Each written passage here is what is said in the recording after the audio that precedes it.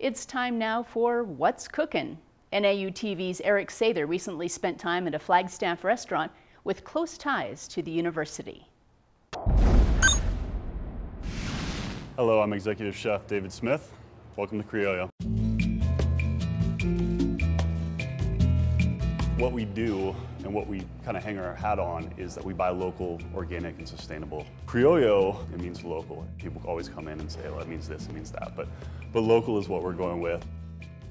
All recycled beetle boar pine from the mountain. Hired local people to design this place, to build it.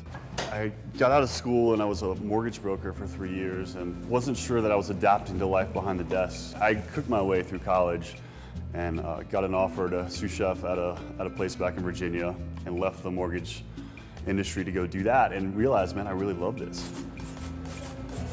The cool thing about this ceviche is that absolutely everything in it comes from McClendon Farms, which is a local organic farm in Peoria. Ceviche is a salad of cured seafood, basically. A squeeze of lime.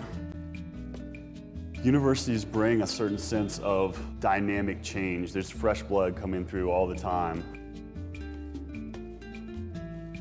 You know, we hire a lot of people from NAU. Hotel restaurant management sends out some great people. We want to start out with the coconut and mossy fried calamari. I love the experience. Coming here is always nice. Everyone has a smile. The bar staff as well as the servers are always in a good mood, and their food is delicious. My favorite lunch item is probably the fish tacos. They're always really delicious, really filling, always really consistent. I love them every time. My favorite would have to be brunch. I love their blue corn pancakes. They're outstanding. I really love being able to come and sit on the patio when it's nice out. All right. What are you planning? I think we make really good food here. Latin-inspired food the way that I want to make it.